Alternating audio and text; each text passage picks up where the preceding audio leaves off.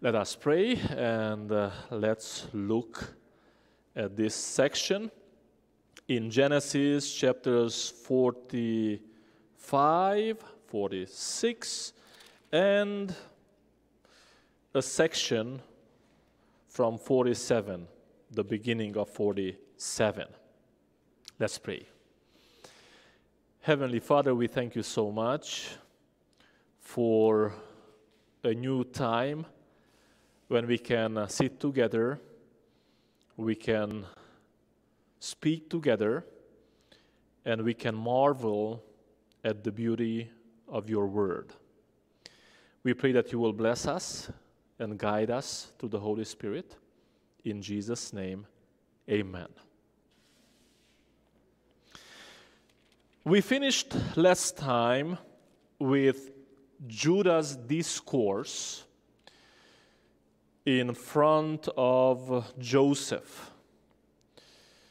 Judah, the same guy that some years back, more than 10 years back, was the one that came with the brilliant idea, let's sell him into slavery. This time, after he promised his father that he will bring Benjamin back, he's the one that wants to be the pledge for Benjamin.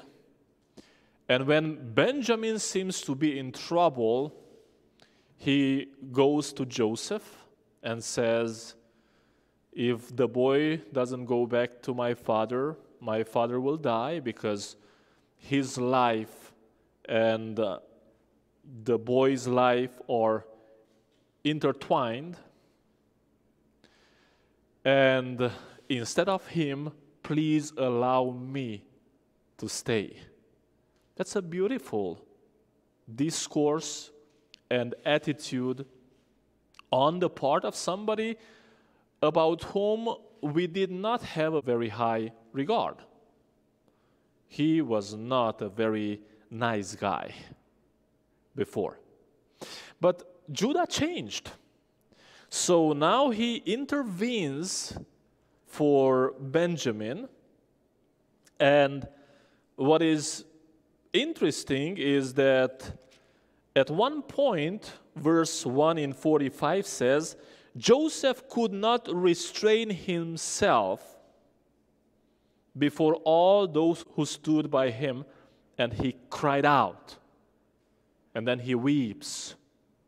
So it seems that as a reaction to Judah's discourse, Joseph reaches an emotional state where he cannot hold it back any longer.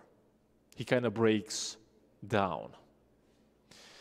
Now, you may think, okay, he finally breaks down and he stops the torturing. Who knows what else he had in mind? Maybe he had some other things planned to test his brothers. We don't know, really. What we know that at one point he says, okay, I'm gonna just let it out. And he cries, he weeps. If you look at Joseph's life, you will notice he's quite a weeping guy. There are several moments, like 7 moments in his life when he weeps. I even took some notes, and I want to show those moments. So he first weeps when his brothers come to Egypt for the first time. Not in front of them, but he weeps. Then he weeps when he sees Benjamin. Then again, he weeps here when he makes himself known to his brothers. Then again, at one point, he weeps with Benjamin on his neck and his brothers as well. Another moment when he weeps is when he sees Jacob, because Jacob will come down, so he weeps again. Then when Jacob dies, his father dies, he weeps. All Egypt cries along with him, the text says. And again, at Jacob's death, at the burial, if I remember correctly. But there are some other moments when you would expect him to weep, and the text doesn't mention he was weeping. For instance, when he's thrown in the pit, he's thrown into the pit, and it's not mentioned he weeps. Or when he's sold into slavery, again, it's not mentioned that he wept. When he becomes the slave of Potiphar, so he's sold again practically, again, no mentioning. When he's framed by Potiphar's wife and he's thrown into prison, it's not mentioned that he wept. Then when the cupbearer forgets him, it's not mentioned that he was sad and wept. He has moments when he's afraid, he's uncertain, probably even angry. He's stressed out, but he does not weep. At least the text doesn't mention it.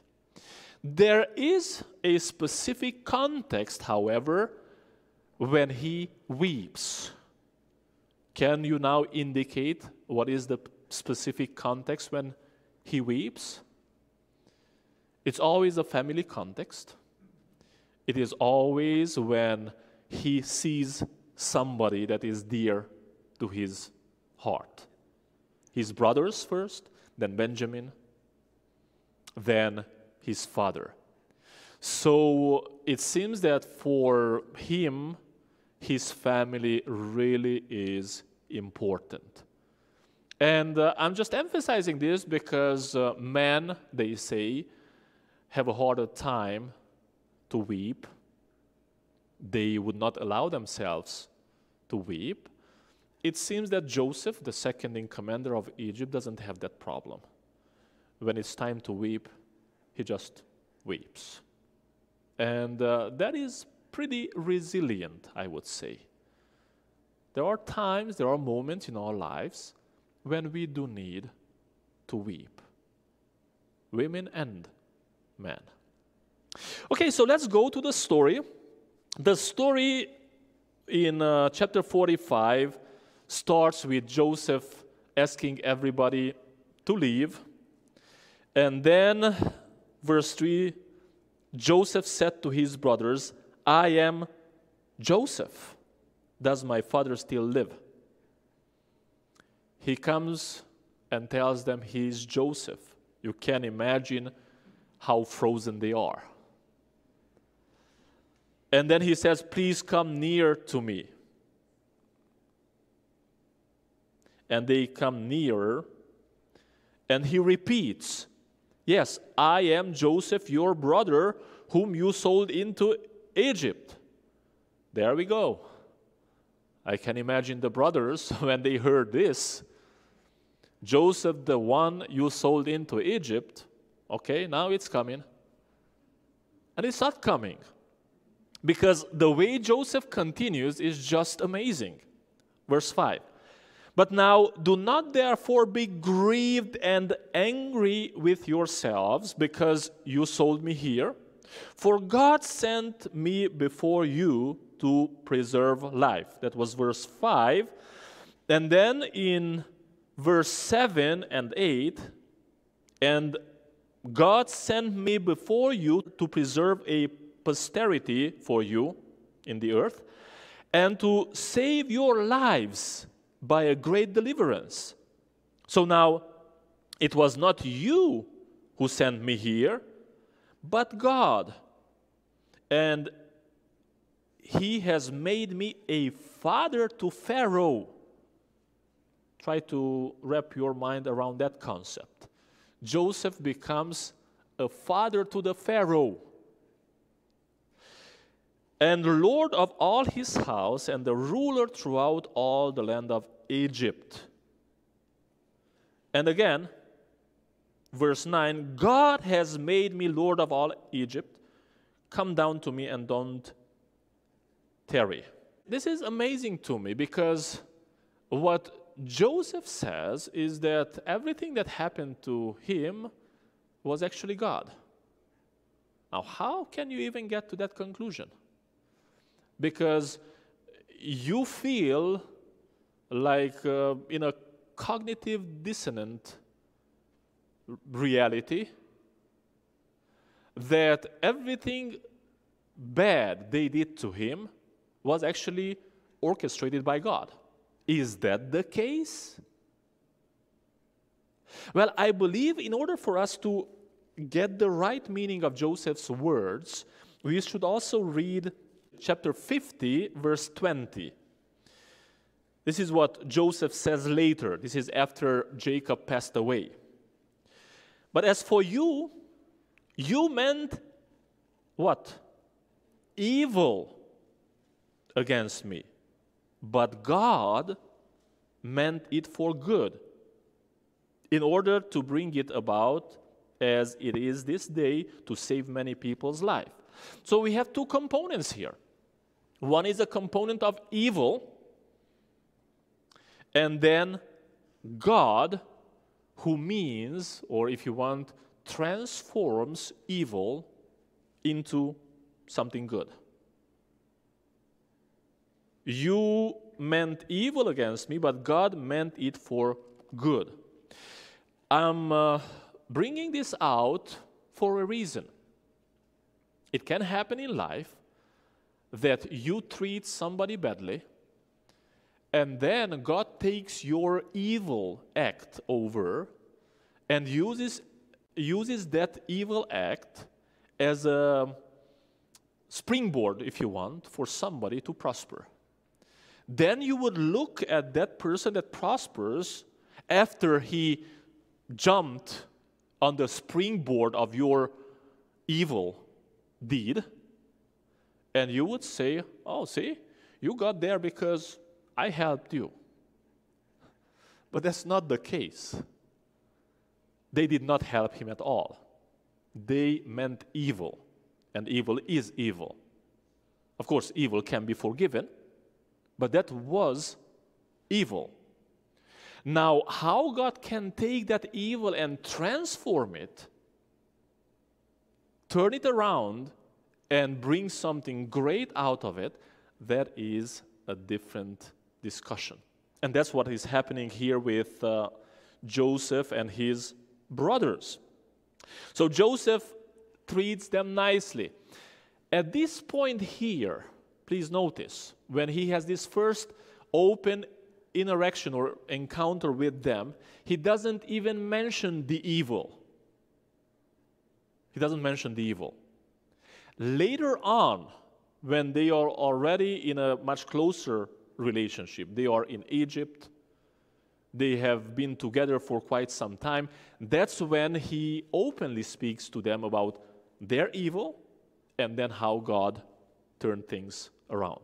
In this discourse here, you have the impression Joseph is not even aware of the evil they did to him. I think he is aware, but he doesn't mention it. It's not the time. He waits, and later on, he clarifies the situation with them. So the story goes on. Joseph tells them, go home, bring my father down here, and he sends carts. It's a whole fleet of limos. He sends the limos to bring his father and the families of his brothers down to Egypt. He lets Pharaoh know about his brothers.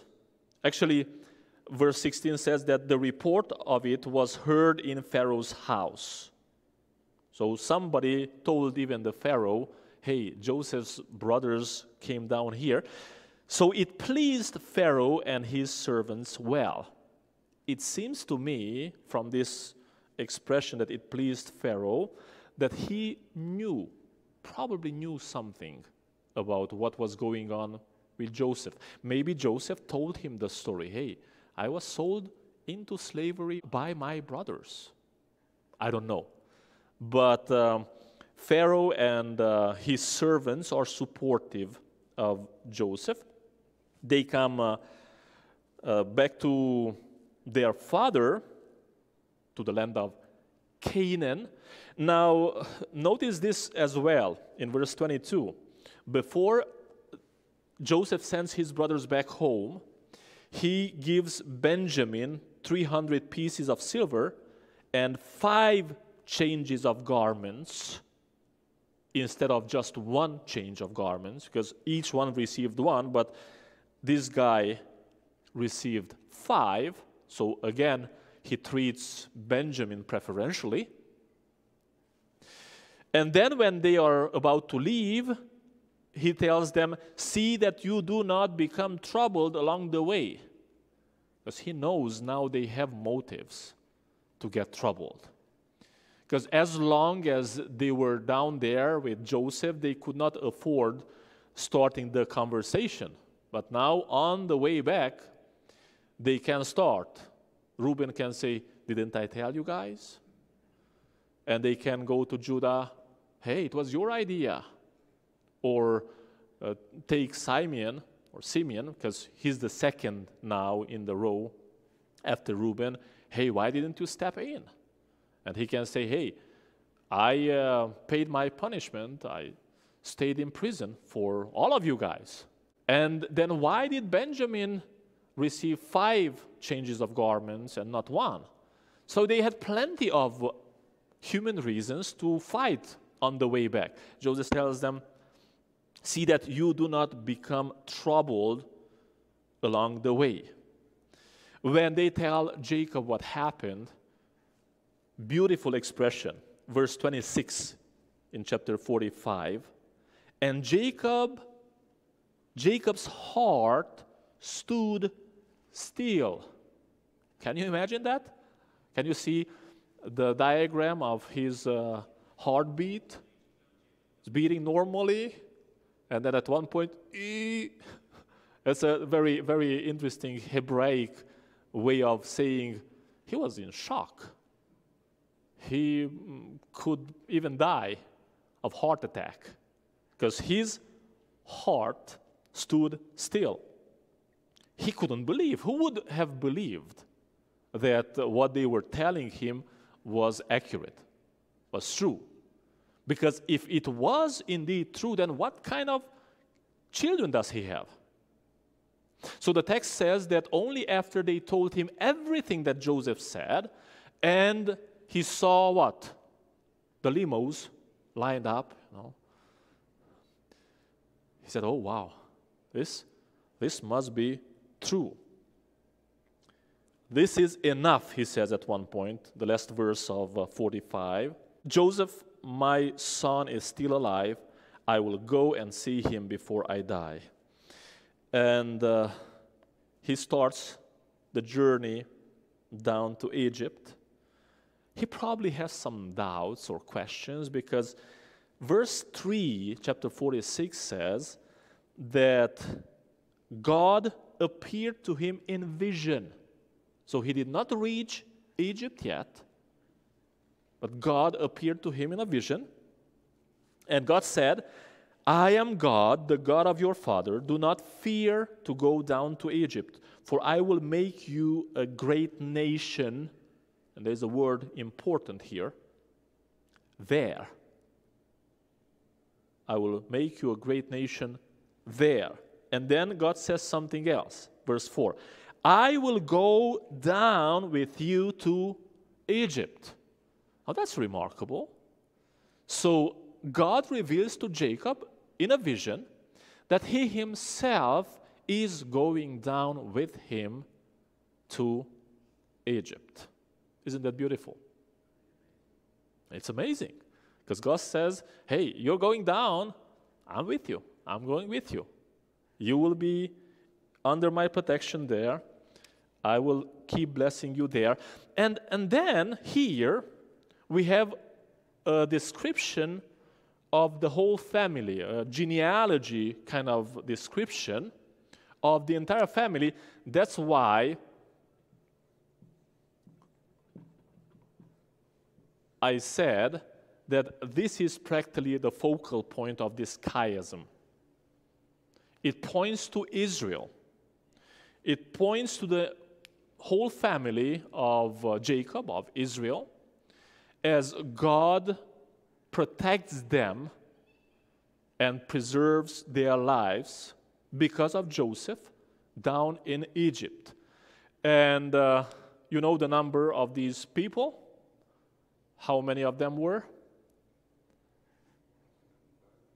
Total of 70 men, it seems, if you count Joseph and his 2 sons as well. If you do the math, because you have, first you have Leah, then you have Zilpah, then Rachel, and then Bilhah, and all 4 branches of the family together add up to 70, if you count in Joseph and his 2 sons, Manasseh and Ephraim. Okay? So those are the people that go down to Egypt. Joseph teaches his brothers what to tell Pharaoh, because Pharaoh will ask them, what is your occupation? What do you do? How do you work for a living? He tells them how important it is for them to tell Pharaoh, we are shepherds, we do cattle and sheep and just raise animals. And why is that important? Because they are not really loved in Egypt, but there is a benefit coming with that. If Pharaoh will hear that you are shepherds, he will not bring you to the capital. He will send you somewhere out where there is pasture and plenty of food. It is like, if you want about this area, you will not be brought into LA. He will send you maybe to Napa Valley, somewhere where you can continue your life unhindered. The story goes on. Jacob meets the Pharaoh, and verse 7 in chapter 47 says that Jacob blessed Pharaoh.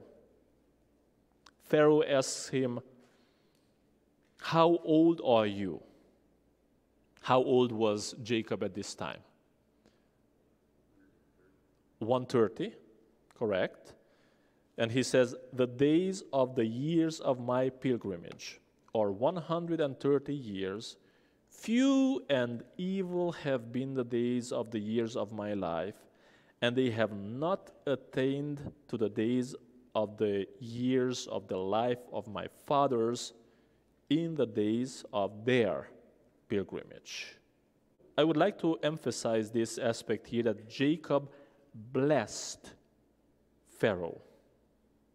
Pharaoh is the king of Egypt.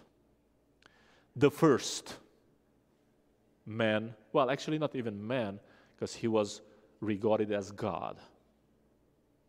The Pharaoh was assimilated to the gods in their eyes. And here comes a man of God and blesses the Pharaoh. Is that normal?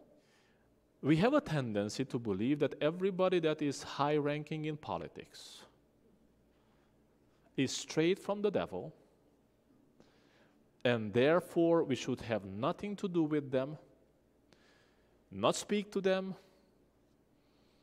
maybe just vote for them if even that, but don't care about them. And that's not the right position, I believe.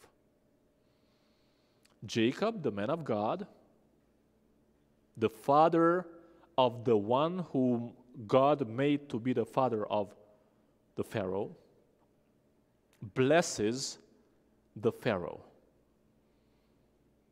If, say, one of these days Joe Biden is in the area and you will see me in a picture or in a video blessing him, then some crucifixion can also happen after. I said Biden because he's the president now. Could have said the same about Trump, and then some other people would have crucified me. You understand where the problem is? I believe the right attitude is to acknowledge that no matter how high-ranking somebody is in politics, they still need God's blessings. Are they good or bad people? Who am I to decide, really? Can I agree with what they do or with everything they do? Not really. Should that stop me from blessing them? See, Jacob blessed the Pharaoh. And of course, you could extrapolate or infer from the text or without the text that at this stage Pharaoh was closer to Yahweh worship. We don't know how close he was to Yahweh worship, worshiping the God of Jacob. Of course, we see wisdom in him by the fact that he accepted Joseph to be the second in command, which in fact, knowing now that he is also the ruler of his house, the king's house, and God made him father of the Pharaoh, Joseph is higher than the Pharaoh. Right? But we don't know what is going on in Pharaoh's heart. Fact is, wherever you are, as a man or woman of God, be a blessing to those that are in need of blessing. Questions? There are different studies and theories, but I cannot point with certainty to the name of the Pharaoh because it's not mentioned in the Bible. And something is important to take into consideration when it comes to pairing biblical account with historical accounts. This is what happens usually. If there are people that do some digging and they discover some of the names that could possibly be on the throne in those days, then they will take the historical records and compare them to the biblical records. And if the biblical record doesn't match the historical record, please tell me which one they will discard. The biblical. As if the biblical record is not a historical record. I believe the right attitude for those that believe that indeed the Bible is God's revelation, almost without necessarily going into details as to what that means, that the Bible is divine revelation. I believe the right way of going about it is to go to the Bible, and if historical record doesn't match the Bible, go with the Bible and continue searching, see how historical records will match the Bible. Because beyond being the science of salvation obviously, the Bible is also written as a historical record. The one that wrote the Bible, Moses, in the case of the book of Genesis, he himself being privy to information, historic information, because he did school in Egypt. So this guy is not somebody that came from nowhere and all of a sudden he started writing the book of Genesis. Yes, he wrote under the guidance of the Holy Spirit, but he had solid knowledge, solid information, because he studied at the highest schools of those days in Egypt. So we have all the right to say that his record is accurate. With regard to who was the Pharaoh, there are different names, but the honest answer is, based on the biblical text, we don't know. Yes. Any other question, dilemma? Why did the Egyptians have a dislike for the shepherding? Good question. Let me read the text. So the text says in Genesis 46, verse 34, "You shall say," that's Joseph speaking to his brothers, "when Pharaoh asks you, what is your occupation, you shall say, your servant's occupation has been with livestock from our youth even till now, both we and also our fathers, that you may dwell in the land of Goshen. For every shepherd is an abomination to the Egyptians." So the Egyptians had a very strong dislike, because this word abomination can also be translated with loathsome, something you hate. Why? Hard to say. Some suggest that they had a problem with the animals they were raising. Some suggest that it was like a lower kind of occupation, regarded by the higher culture of Egypt as being not good enough to square with the culture of the Egyptian empire. Fact is, they dislike them. Are they hostile to them? I'm not sure, because it seems that after they moved down there, they got along pretty well. Of course, that can also be explained by the fact that they were Joseph's family, so who would touch Joseph's family? But later on, after Joseph is forgotten, they are exploited by the Egyptians. They are brought under slavery, and life becomes really difficult to them.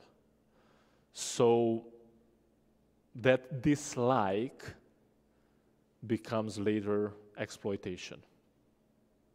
They were different in many ways. I don't see anything in the text specifically about connections or any kind of connection between their occupation as shepherds and their God.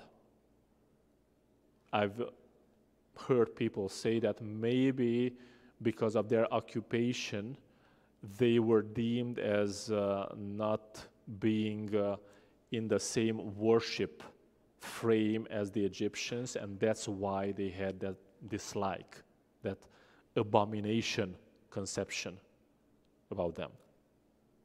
Not too much information about that. And that's what I was mentioning, that there is this idea that they used their flocks, their animals, clean animals, those that they could even eat, although they had donkeys as well and donkeys are not clean in that sense.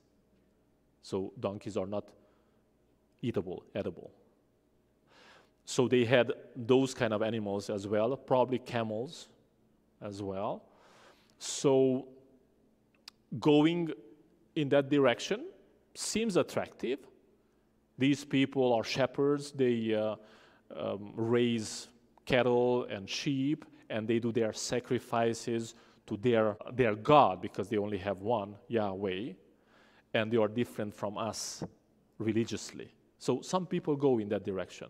I'm not very comfortable with that explanation. It's more, I think, based only on the text, it's more likely to be something cultural. Diet can be one other aspect, because we suspect at this stage that they only eat clean food. Although, please remember that Leviticus 11 comes later. Okay, so we are not there yet when God gives them in writing to Israel, gives them in writing what they are allowed to eat and what they are not allowed to eat. We have a precedent in the flood story. And after the flood, we have in chapter 9, the book of Genesis, chapter 9, a precise divine command with regard to blood, not to eat blood. But the text is not clear at all when it comes to clean and unclean. I know some Seventh-day Adventists would like to read out of those texts there that there was already a clean and unclean differentiation with regard to diet. I'm not saying it's not true. What I'm saying is, no matter how you read the text, it's very difficult to see that in the text. One thing you know at the flood, that there was a difference between what kind of animals Noah took into the ark. There were clean animals, and out of those he took 7 pairs, and unclean, and out of those he only took 1 pair, like 2 animals. So you can infer 2 things from there. One is that the clean animals were used by them after they came out of the ark for sacrifice. We know after Noah came out of the ark, he built an altar and brought sacrifice to God. Okay? So we have that. And I think it is fair to infer from the text that they sacrificed clean animals.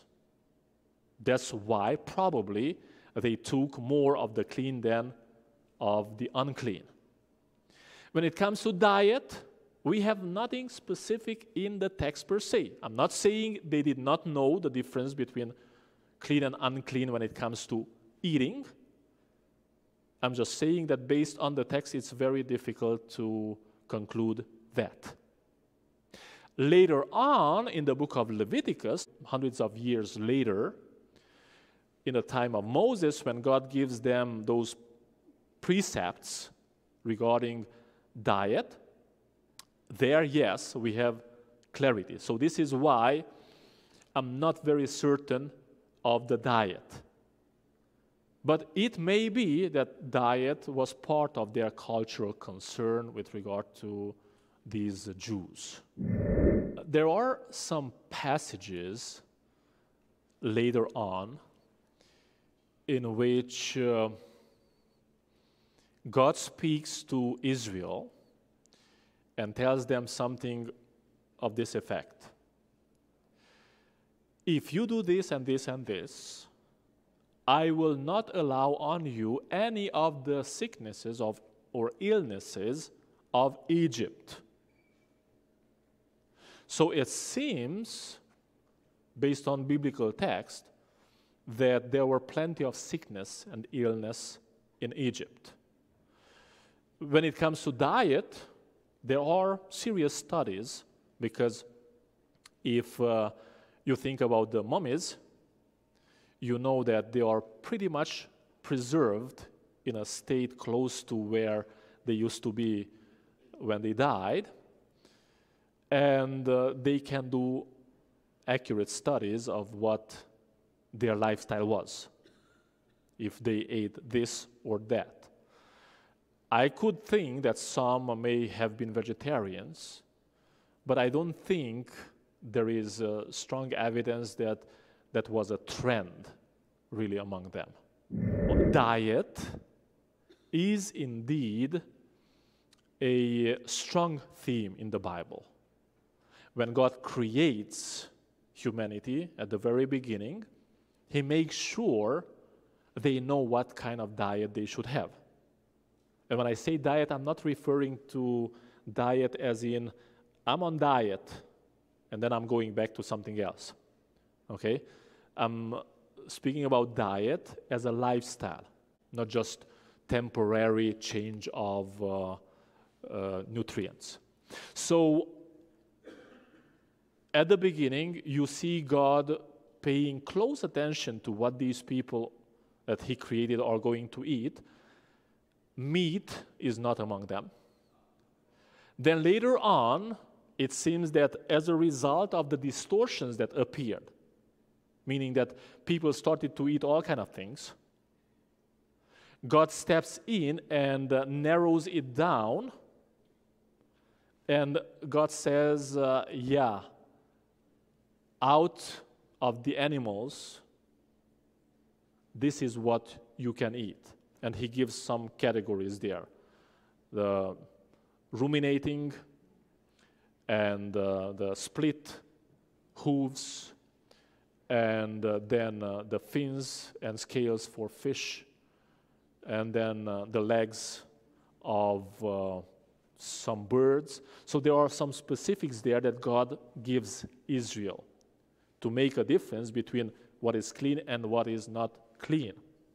But I need to emphasize something there.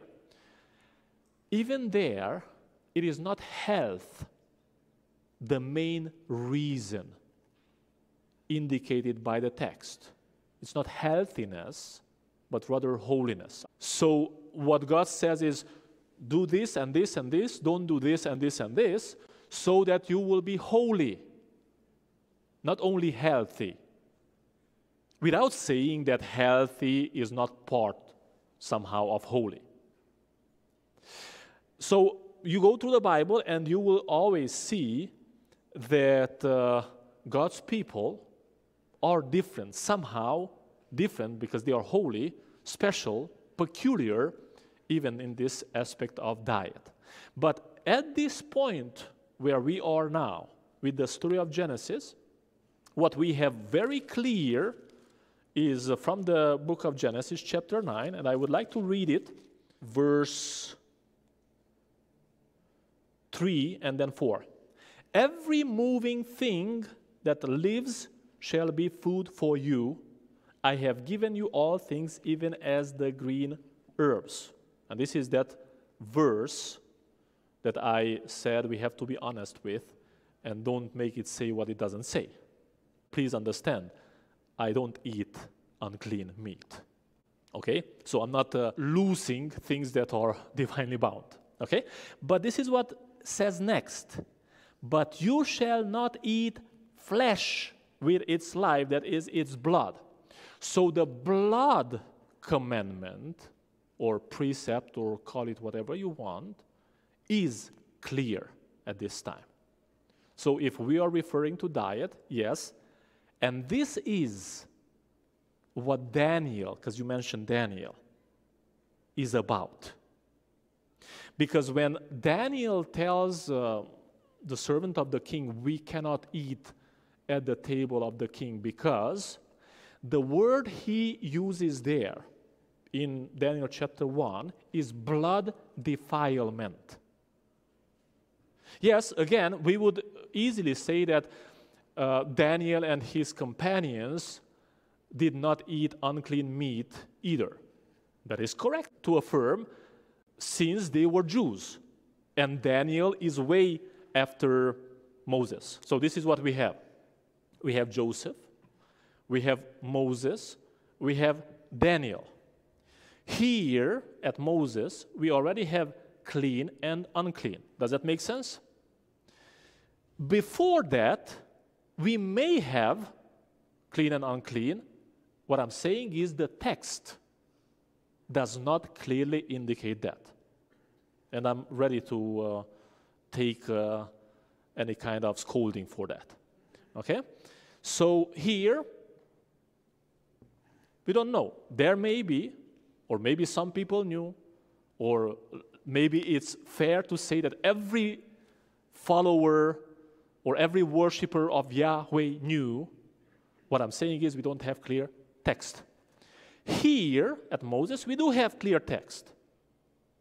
At Daniel, of course, since this is after Moses, we do have clean and unclean. But what I'm saying that based on the text, in Daniel's case, Daniel doesn't say, please give us some other food, vegetarian food, because we don't want to eat unclean meat. He says, please give us vegetarian food because we don't want to defile ourselves with blood. Because that is the word, that is the wording, which is more or less understandable in translations.